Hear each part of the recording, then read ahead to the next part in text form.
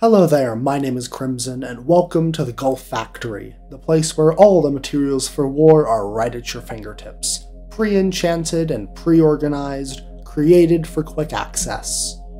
This all started because I wanted some pre-enchanted armor in my saved hotbars. Eventually, the list of things I wanted included the entire netherite toolset and the tridents.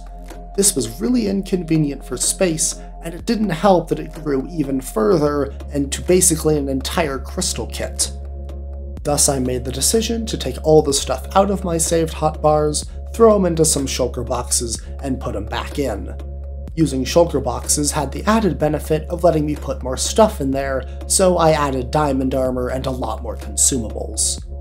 This concept may have reminded a few of you of something. Canadian's escape kits.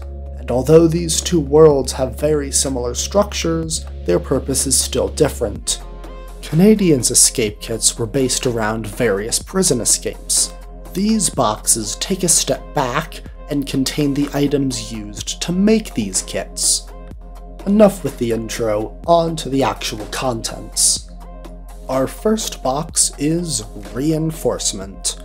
This contains all of your armor, both netherite and diamond, as well as the elytra and shield. Our next box is Spearmint, and contains all the tools and their variants for netherite and diamond. It also includes the tridents. Third is Aliment. This will contain most of the common consumables. There are quite a lot of them. This is stuff like golden apples and ender pearls and stacks of things.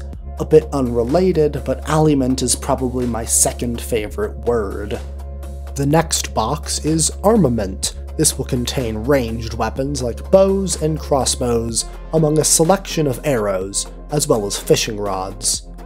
Next is Bombardment, which has all of the explosives. Then there's Enchantment, which does not contain enchantments, but potions.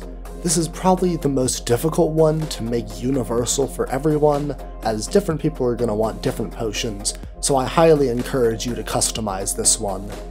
The Filament box contains most redstone supplies. Yes, I'm aware that the box is green.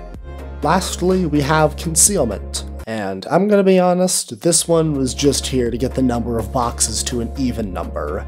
This contains supplies for creating secret bases, so natural blocks, a few redstone supplies, and materials for a stasis chamber. I should also probably mention that there are shulker boxes of unstackable items up in the attic, and I must rephrase, this is not Canadian's escape kits. And that's all the content for this map. If you feel that there's anything that should be in the boxes that isn't, feel free to add to them. Now before a few final words, there are just a few questions I'm going to answer. First, how will you download this map? This is the easiest question to answer, as there'll just be a download link in the description. Question 2, how do you actually save hotbars? If you go into your creative inventory and go to the bookshelves tab, hover over a piece of paper and it'll tell you the keybind.